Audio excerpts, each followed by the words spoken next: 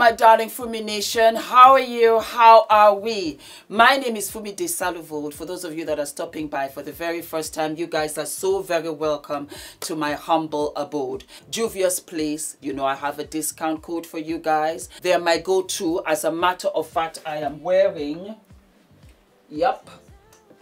I'm wearing bronze sugar. I live and love it.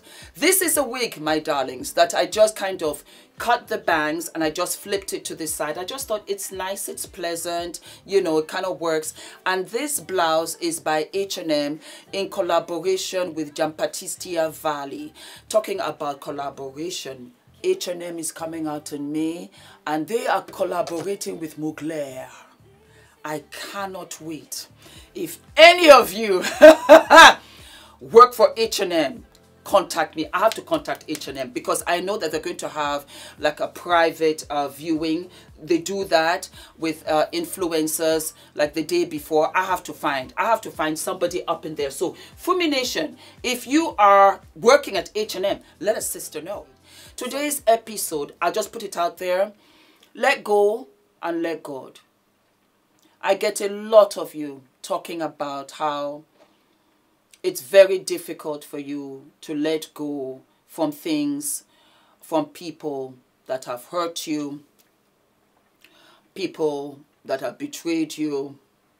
You're struggling trying to be this person and you're forcing yourself, which is a square peg, into a round hole. When you find yourself in circumstances across the board where you are disappointed about certain things that you thought you would get, you would achieve the position, you know, or you would get the car, or you would get that executive position at the job, or you would have this relationship with this guy. Now he has cancelled the engagement. You have to get yourself out of the way of your path. Sometimes, when there is nothing that you can do about the situation, you have to let it go. You have to drop it.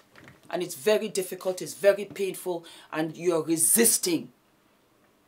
But we have to have a bigger faith that there's something bigger, there's something better for you. And I can only speak from my humble experience. And Christina, my good friend, who has been with me now for quite a while, has seen it. There have been circumstances where it was a big money venture and it didn't go right. And I sat there and I thought to myself, I could pursue this in court financially to get my money back. But that would mean that I am putting more money to pay the lawyers, to chase the money that I don't know guaranteed I will get. I'm going to waste my time instead of refocusing on something else. I'm going to be embittered and engrossed and be in this toxic relationship that has betrayed me. It's hard, it's hurtful, it's painful. People take advantage. But you see, I'm God's own child. I really, really, really believe that I'm God's own child. And I believe sometimes it's a lesson. You missed something for me. Because had you seen it, then you would never have gone into business with them. And or, which was fact, I was beginning to feel funny. I think after 2 meetings. And I brushed it aside. I said, no, Fumi, don't worry about it. Just keep on going. I didn't go with my gut instinct. So when we got to this financial crunch, I'm happy to say that it was not disastrous. I was able to pump the brakes before it was completely out of control. It was still a substantial amount of money. But I said, let it go. Christina said, oh my God, Fumi. Let me fight, let me this, let me that. I said, Christina, no. Let it go.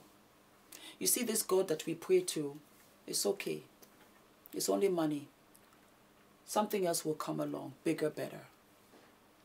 in a matter of 3 months. It did. Bigger, better than I could ever have imagined. Because I have learned over time, you got to let go and you let the universe take care of it. It's so difficult. It's so difficult, even for me. It's only that over time, I have seen that it works for me.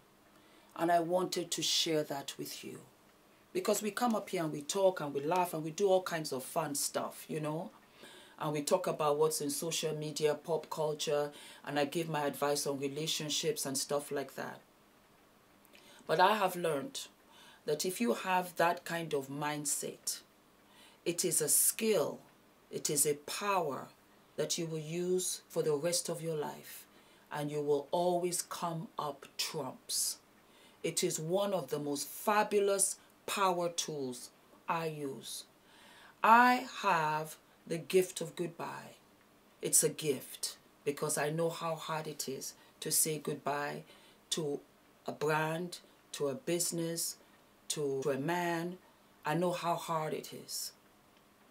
You don't want to let it go. You've invested too much, so you think. The investment that you've put in it is the lesson. It's what the lesson that you needed to learn to take that onto the next part of your journey.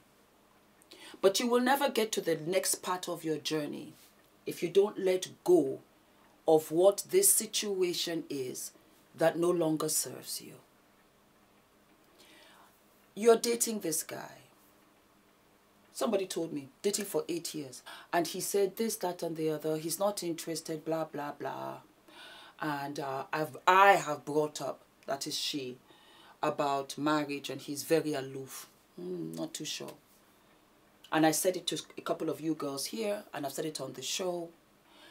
That man is occupying your future husband's seat.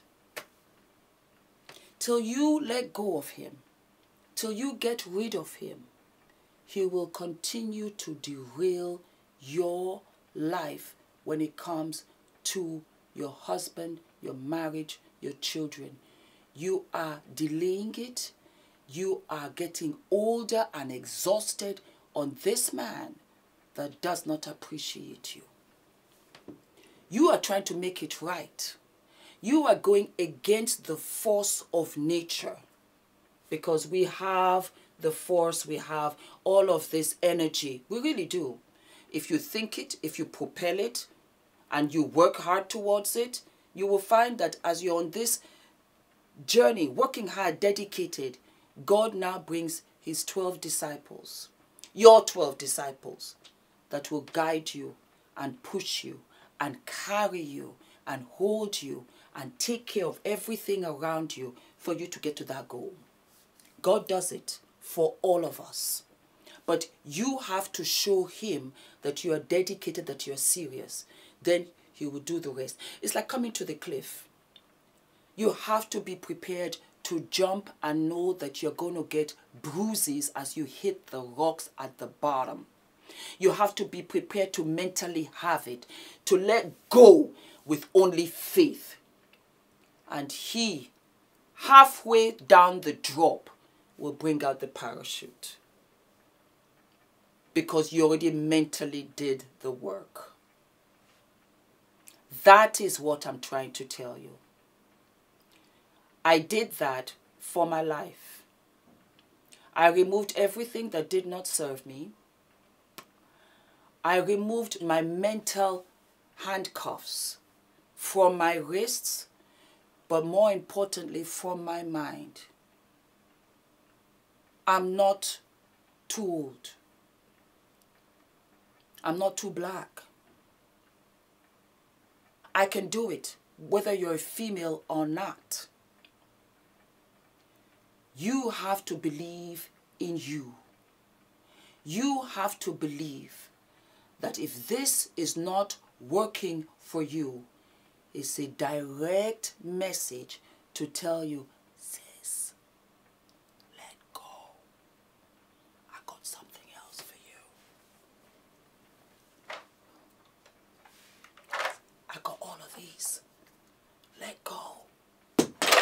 I got all of this for you. You know why? Because you're a good person. You're a loving person. You're honest. You're loyal. You're hardworking. Your standard and value should never be negotiated. The second you understand that, you can let go. Because you know that you are so fabulous, that you are so worthy, that you'll be able to rebuild again. So whatever that loss is, it's not a loss. You have learned a lesson. It's not a loss. You thought it was a loss. It was a lesson. You know when you date a guy and then you break up, and somehow, crazy as it is, his twin comes up around with the same kind of attitude. When I say twin, I mean another guy comes up with similar behavior traits. You peep it right away because you've learned the lesson. So you know you gotta go. And then after that, you do some work on yourself. Why am I attracting the same guy? It is all about really learning and honing in to yourself and loving yourself, accepting who you are.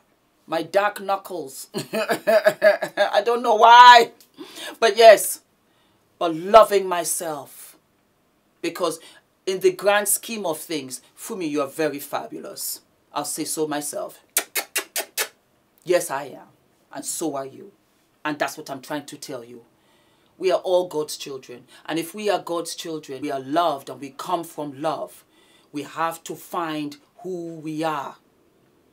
Find who you are. And take that and go ahead and shine. And that was how I really found my way. I let go of everything that no longer served me. And I was really honest. And that was a little bit of tears and crying. I let go of what I didn't want to let go of. But I knew that it was time. I knew deep down inside that it wasn't working. As much as I wanted it to work, with the job, with the career, with the relationship, with the house. I remember so badly I wanted to move into this building. Oh my God, it was fabulous. I died, you know. I so wanted to move in. They wanted a huge deposit and I didn't have it. The building burnt down to the ground 6 months after the fact. I parked the car and sat down like this and said, no, God, you're something else. Let go and let God. Believe that something better is coming. Even though it's the hardest time, saddest time of your life. Sometimes. Let go. Let it go. Because here's the thing, before I say goodbye, 90% of the time, let me just make sure that I have, perfect. 90% of the time, you're holding on to a cord. Can you see the cord? That has been switched off from the wall. It wasn't connected. You were not getting anything from it. It was disconnected. You were just holding on to the cord. You know how much weight that is? You are carrying it and it served nothing from you. It actually took from you. Okay? Let go and let God. And for those of you that don't believe, you know, that's okay. In the higher power, that's what I'm trying to tell you, that the universe loves us. The universe is surrounded by us. And every time you give love, and I try to do that all the time, I try not to judge. And I really love upon the milkman, you know, the guys that come and take the trash and stuff like that. Just a kind word. Just to be a loving word.